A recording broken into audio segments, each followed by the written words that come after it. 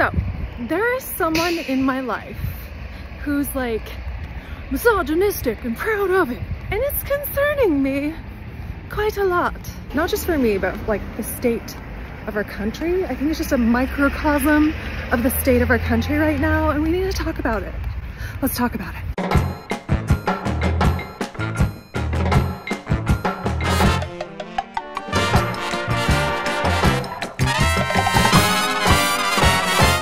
Now, I don't know if you have a blatant misogynist in your life, but I know I do. Just one of the lucky ones, I guess. And this actually is a very sad and painful thing for me, but I cope with my sadness and pain through humor. So here are 10 things the misogynist in my life has literally said to me. When I tell said misogynist, I don't really like the way you're talking to me. And their response is, you're on your period, I can tell. I'm actually not on my period. I'm ovulating. If you'd like to check my Flow app, I'd be happy to share it with you. I, in fact, don't enjoy misogyny any days of the month. Fascinating, I know. The second thing said misogynist has said to me is, maybe your tiny little brains can understand something. Oh, yes, maybe my tiny little brains can understand. Yes. Okay. I wish I was joking, but my brains just aren't big enough to make this kind of thing up. The third thing the misogynist in my life has proudly said, "'Cause Danna, men are just better at working with their hands and women are just better secretaries." Are those the only two options? I'm confused. It must be my little tiny brains confusing me again. Well, first of all, they don't think my job is an actual job, like editing videos isn't a real job. I need to get a secretary job. It's like the little microaggressions, the little put downs, like putting me down when I'm editing videos, or I'd be making like a crochet piece for someone who ordered it and paid me to make it for them, AKA it's a job, and he will minimize like your tiny little business, that kind of thing, like just always minimizing so they can feel bigger. It's really gross. It's really icky, and my tiny brains do not understand. They just don't get it, I guess. I do want to open up a conversation around misogyny, not just because it's something I'm experiencing personally with someone very, very close, but it seems to be something that is a little bit of an epidemic on social media and in our presidential campaign.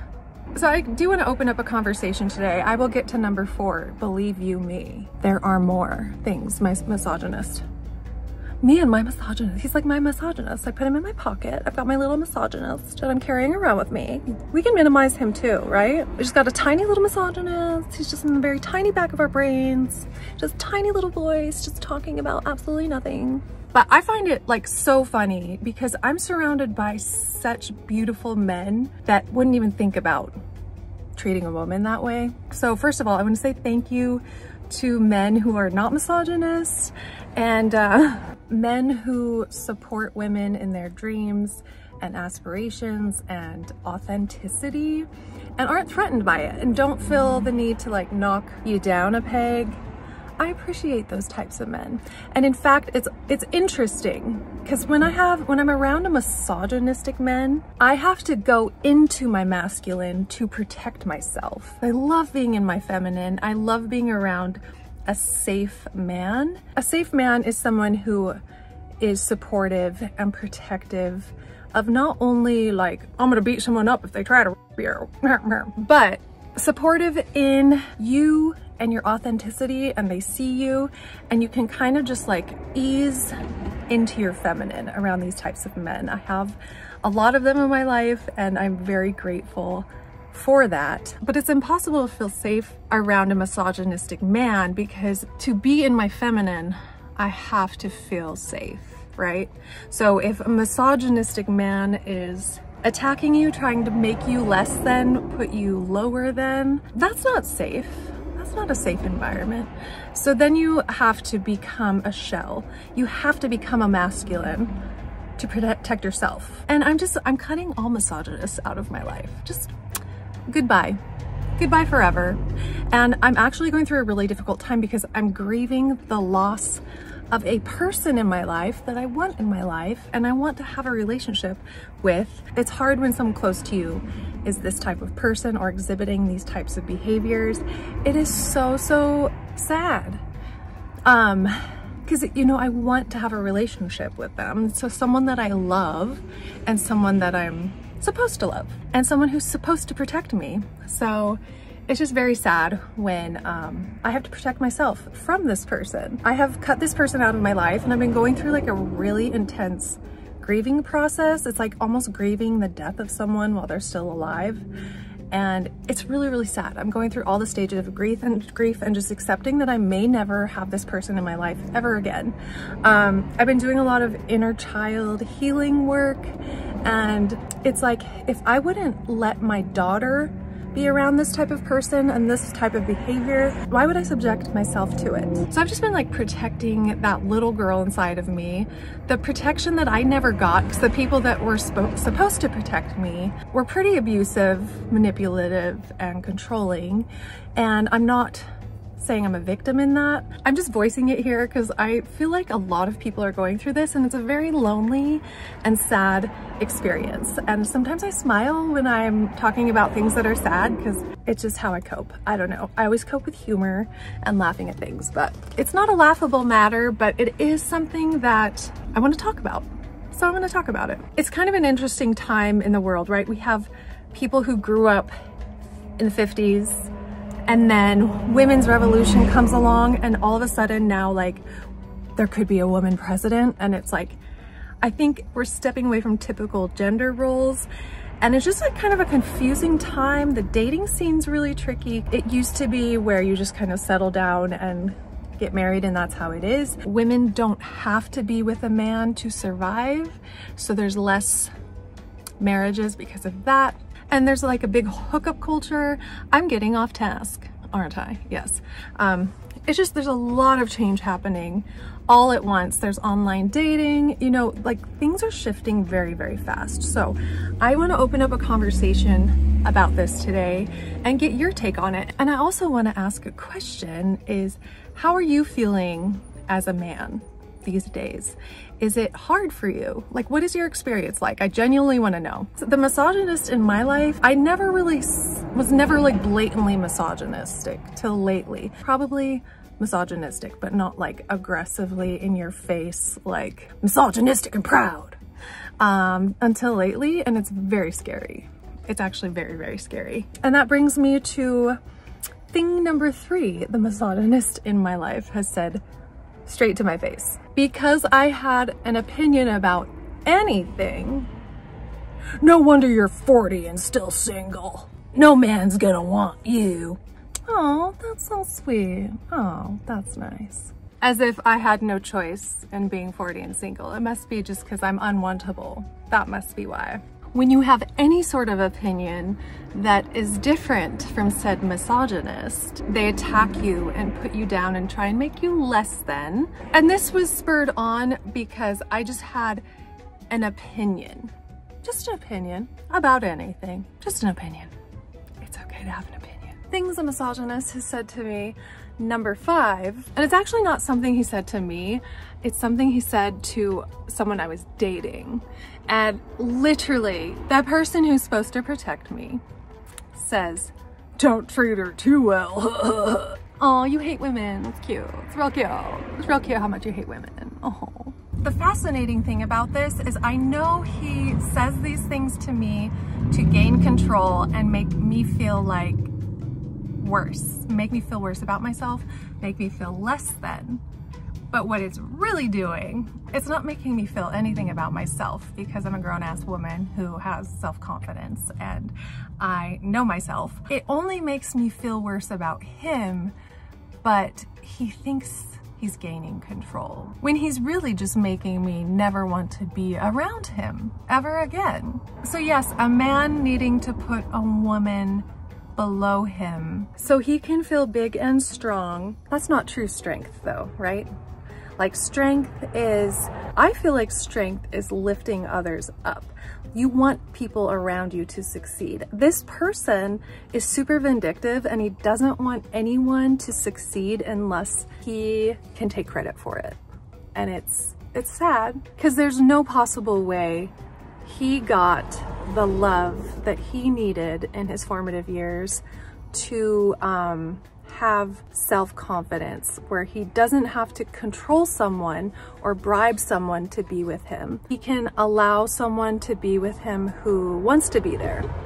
Like, he's so obviously super insecure that he needs to control people. Like, people wouldn't just be with him because he's lovable. He needs to control them with money or put downs, that kind of thing. So the reason I'm even talking about this is because there might be women out there who will internalize misogyny like I did once upon a time and actually believe that you are less than, and you're not.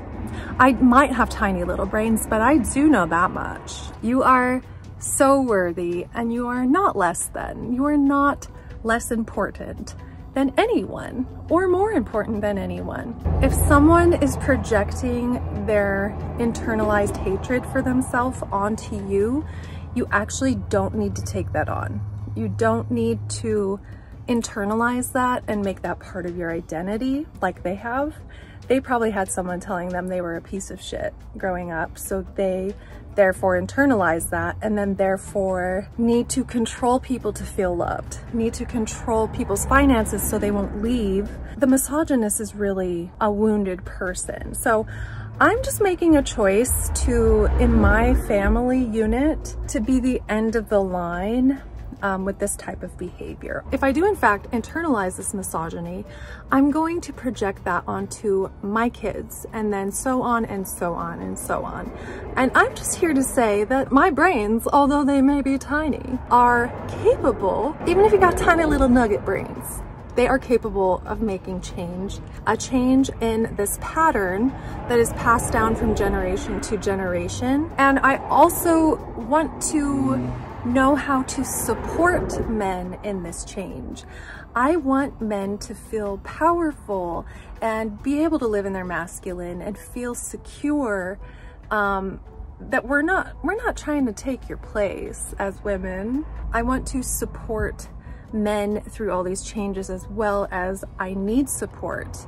I need you, I need help from the men in my world to help me feel safe and cared about and loved, and that will help me live in my feminine, which will, you know, create that beautiful dynamic between masculine and feminine, which I prefer to live in my feminine. I've just been surrounded by so much toxic masculinity and misogyny that I have grown up having to live in my masculine so much. It's kind of wearing on my internal system. I notice that every time I make some progress in my life and then I'm around this misogynistic person, it's like 2 steps forward, 10 steps back. So I've just decided to cut them out of my life completely. I've given up that hope that things will ever be different and just fully, radically accepted that this person is the way they are. Lots of lovely attributes and very misogynistic. So it's obviously not black and white. If someone was just misogynistic, I obviously would have cut them out of my life a long time ago, but I just want to come on here today because a younger version of myself would have internalized these horrible things that this misogynistic person has said to me and believed him and felt less than. So here I am having to protect myself and even make this video and wanting to protect other females as well as males. I'll get to that in a second. From this type of behavior. Guys, if you think this is a woman problem, I would like to ask you a question. Have you ever been falsely accused of being an asshole when you're not? Have you ever been walking behind a woman down the street and you're not a predator, you're just a normal dude, and she looks behind you like freaked out that you're gonna hurt her? We women live in a very unsafe world. At least I personally grew up in a very unsafe environment. Let me just tell you, this misogynist was the sane person in the family, so we'll get to that in another video. Sorry, I use humor to cope. I really do. It's been hard. It's been hard. It's hard when someone who's supposed to love and protect you is misogynistic toward you. and tries to make you feel lower and less than. Anyway, I want to know if you feel like opening up, have you ever dealt with someone who's just like blatantly misogynistic, super charismatic, and looks like a good guy to everyone on the outside? But when you are one-on-one with this person, little microaggressions, little knocks, put you down. Have you ever experienced that? If you have, my heart goes out to you. It is fucking painful. Are we victims though? No, we are not, because we are grown-ass adults and we don't have to internalize that. We don't have to internalize it, make it part of our identity. I think I'm repeating myself. My tiny little brains just tend to repeat themselves sometimes. I apologize. So I don't know if you've seen my musical. There's 2 episodes so far, but it's kind of a physical representation of this awakening I've had, where I cut this toxic person out of my life. And I've always been hanging on to this relationship, wanting to make it work and wanting to have a relationship. And I finally just cut this person out. And it has been so painful, but such a relief. And that's why I named my project Another Dumb Blonde, because I am taking back my power. I am not gonna let this person push me around and make me feel like I'm dumb. I know how smart I am. I know how capable I am. And sure, call me dumb. I don't give a flying fuck. I know I am worthy of love. I know I am worthy of being treated well. And I only let people in my life who are in that category. Something a misogynist in my life has literally said to me, number 6, Danna, when's the last time a woman's ever invented anything? That is an excellent question, and I'm so happy you asked. So for you today, I'm going to read a few things that women have invented. Windshield wipers, dishwasher, home security, fire escapes, Monopoly. This whole time you were pass and go and you had no idea a woman invented Monopoly. Paper bags, bulletproof fiber, at-home aquariums, birth control pills and bras. Well, I would hope a woman would invent those. Call waiting and caller ID. Car heater, central heating. A woman with a vagina invented that. They sure did. Alphabet blocks, chemotherapy, child carriers, chocolate chip cookies, circular saw. Stop it right frickin' now, Tabitha Babbitt. A Shaker woman is believed to have designed and created a circular saw entirely of her own design in 1810. Tabitha. Every time my misogynist uses their circular saw, I hope they think of Tabitha. Clothes wringers, coffee filters, computer algorithm, computer software, curling iron, bra, makes sense, dishwasher, disposable diapers, electric water heaters, electric refrigerator, feeding tube, foot pedal trash can, fruit press. I'm just on F. I could go on. Ice cream maker. My misogynist king loves ice cream. So every time you eat ice cream, I hope you know. A woman invented that. I hope you know. So, medical syringe, locomotive chimney, liquid paper. You know what I wanted to do when my misogynist literally said, Danna, when's the last time a woman ever invented anything? So I wanted to go into his house and remove all of the things that women have invented so he could therefore feel what it would be like to live without the things that women have in fact invented. Take the heater out of his car when it is 20 below zero in Montana. Dishwasher, who needs that? No one needs a dishwasher. We wash things by hand like it's the 1950s. I would love for him to be washing all his dishes by hand, just to be reminded of things women invented. My friend also told me like women invented the internet. Is that true? Is that true? I believe it. I know. Get this. Women are in fact capable of creating things. A woman in fact created the misogynist in my life. How about that? Wow. I mean, it's such a stupid statement and comment that it made me embarrassed for him, but also, and I don't really need to like explain what women have invented, because obviously women have invented things. It's just, I can't be around that. I cannot be around that energy, that type of stupidity. Even these teeny tiny little microscopic brains can understand that women have in fact invented things. And now I want to invent something like really bad, but I want it to be like something really, really stupid. Like I want to invent electronic underwear that catch your period blood and like burn it so you never have to deal with it. You know why?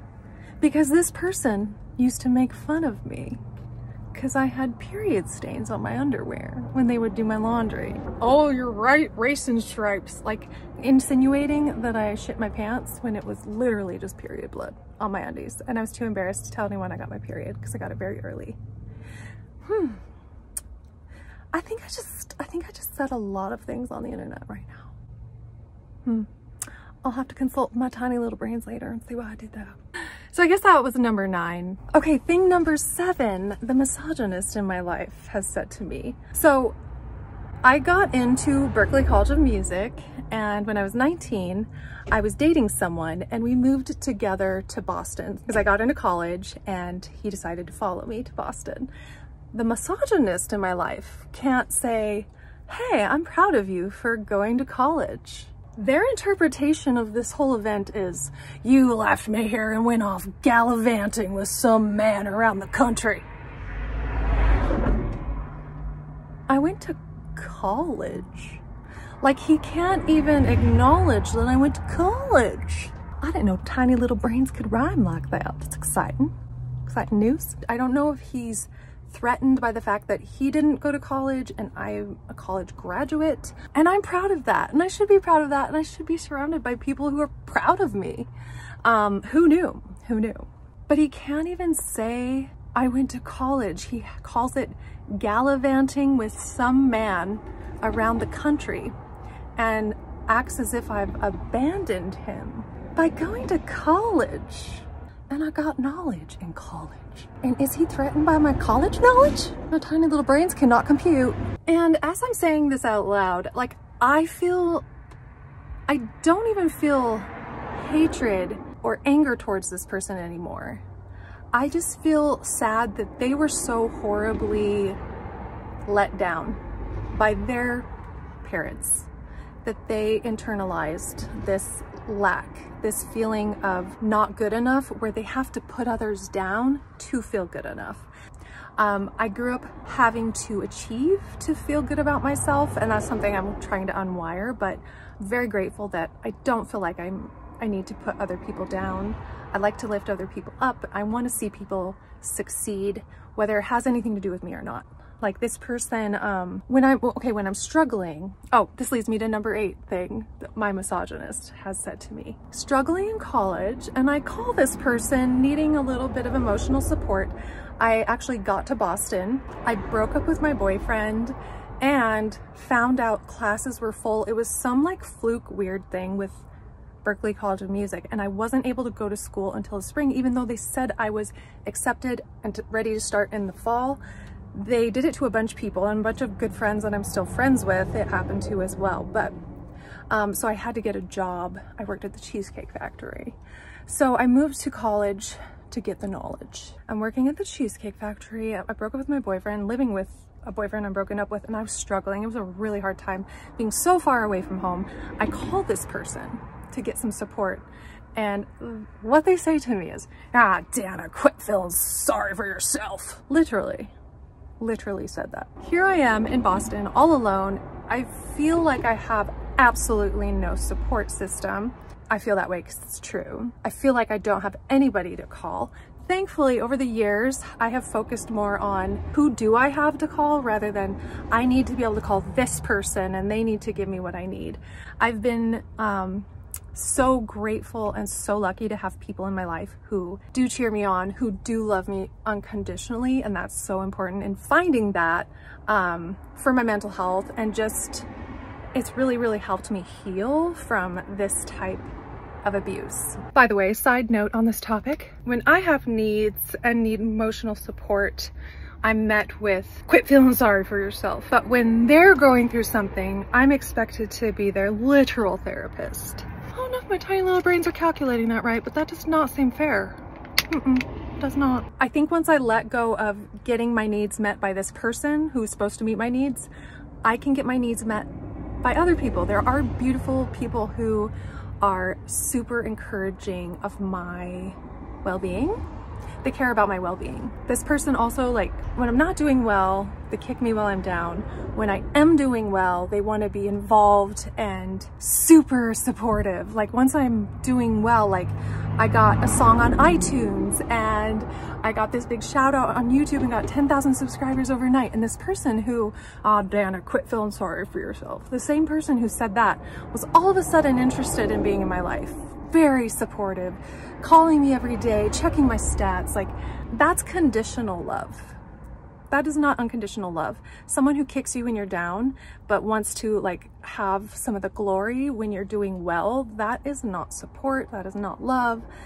It's not even kind. It's just so self-serving, and it just like, it's so hard on your heart. And I do have empathy for this person because that's the format that they grew up in. Right? That's the construct that they grew up in, and they never got that unconditional love. It was always conditional. Be the good boy. And when someone doesn't see him as that, he rages.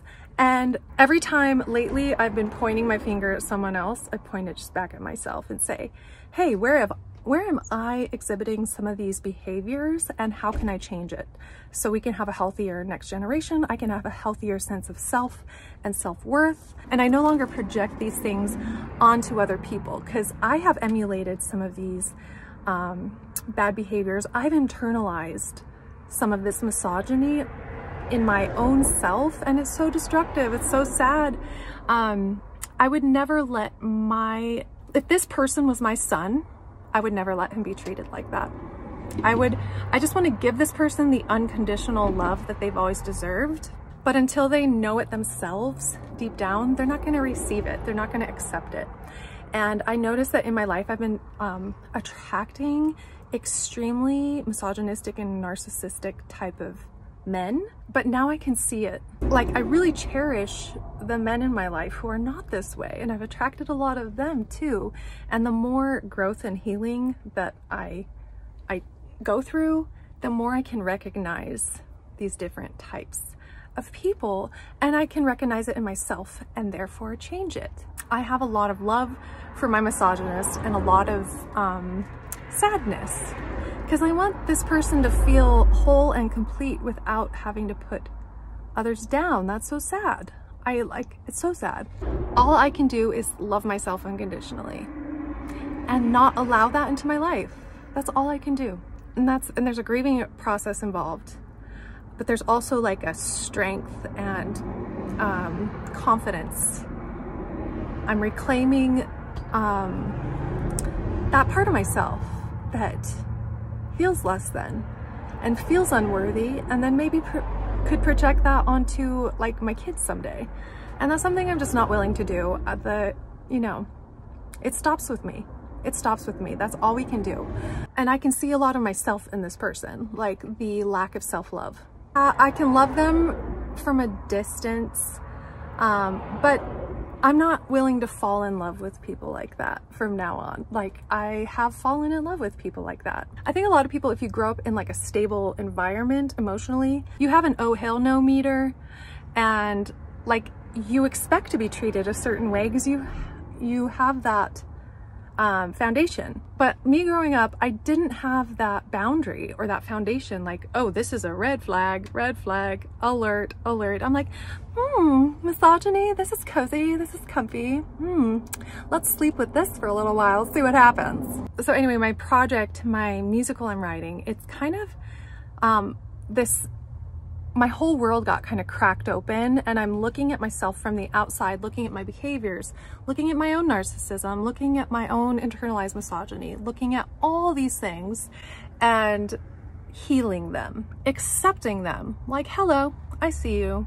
We're not doing that anymore, sis. No, we're not. Sometimes I have to be sassy about it to make some change in my brains. Number 10 thing, I didn't plan this video out. Those are just things on the top of my mind.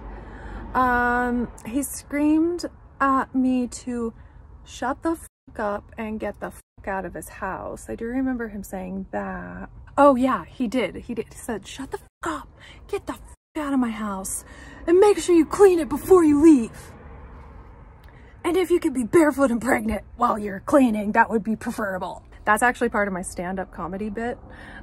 He did not in fact say the barefoot and pregnant part. I ad-libbed a little bit, but he like screamed at me to get the f out of his house and to clean it before I left. Let's just do an 11, why not? So this person, I had to finish a video edit for my job.